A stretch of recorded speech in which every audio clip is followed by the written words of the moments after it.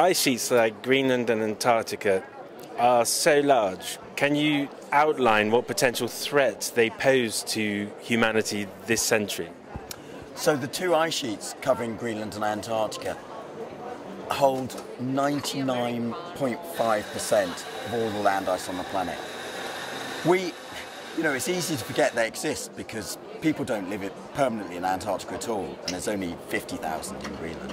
But if you got rid of both those ice sheets, you'd raise global sea level by 65 meters.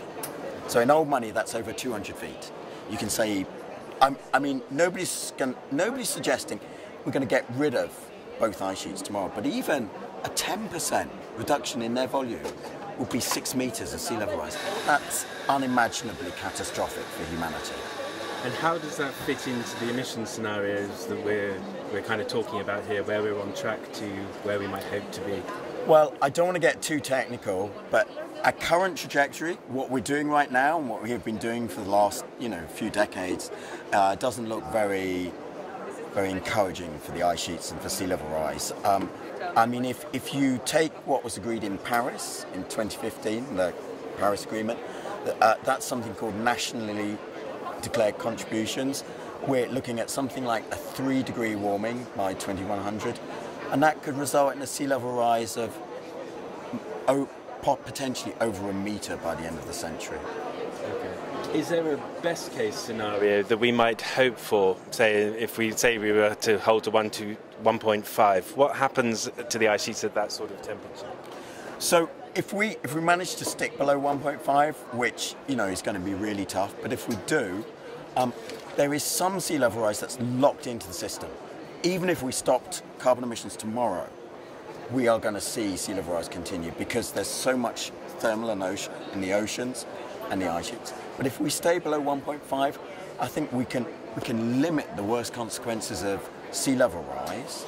And it's all about the rates. It's how fast sea level goes up. Because if the rate is low enough, at the minute it's about 4 millimeters a year, which doesn't sound like a lot, we can adapt.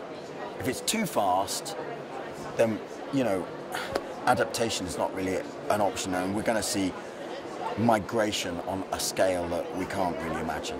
Okay, so speed is critical. What about if we stay on a higher trajectory? Let's say we're going to 2 or 2.5. Right. Okay. If we stay on a higher trajectory, if we go with NDCs or what we're currently doing, which we call business as usual, then things are going to look a lot worse, and there's no way that we can adapt in a managed way and that we're going to have any kind of what you might call comfortable outcome from sea level rise. It's one of the worst consequences, one of the most serious consequences of climate change. And yeah, the high emission scenarios look really grim. You mentioned in the talk yesterday potential, and you can explain this now, but of a 2 meter sea level rise this century, how would that come about, and what would be the actual outcome of that? So 2 meters of sea level rise would flood on an annual basis, based on current population characteristics, about 630 million people around the world. That's a tenth of the population of the planet. And that in itself is unimaginable. If that happens, we're looking at the breakdown of civilization as we know it. We're looking at conflict, global conflict. That's unthinkable. And for 2 meters of sea level rise to happen, we would need to see some instabilities in both Antarctica and Greenland happening. And the models and our theory suggest that those instabilities do exist. We don't know exactly what temperature threshold they'll really kick in and what rate those instabilities will produce in terms of sea level rise, but we know they exist, and we know that from what's called the paleoclimate record. If we look at past sea level changes over thousands of years, we can see these really, really dramatic increases in sea level in the past record. So we know they're there. Okay. And just ready to end on, you've been coming to COPs for nearly 20 years. You know the lay of the land and the hype and everything else.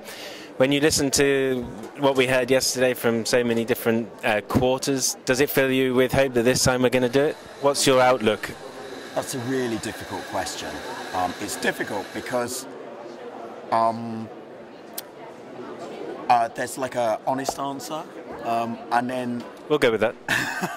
my honest answer is I'm not overly optimistic. What drives that kind of your sort of reasoning? Because I've seen the negotiations, I've seen the processes, I've seen the rhetoric before. I don't see anything significantly different here. Okay, so pessimism with the world leaders, and we've got to try and look for something else. Yeah.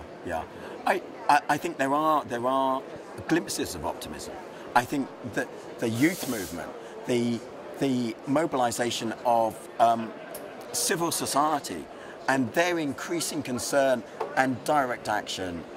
I think that demonstrates that people are concerned, and then, you know, if they're concerned, governments become concerned, because, you know, governments want to stay in power and they have to do what then, you know, the people think are important. They have to respond to those drivers.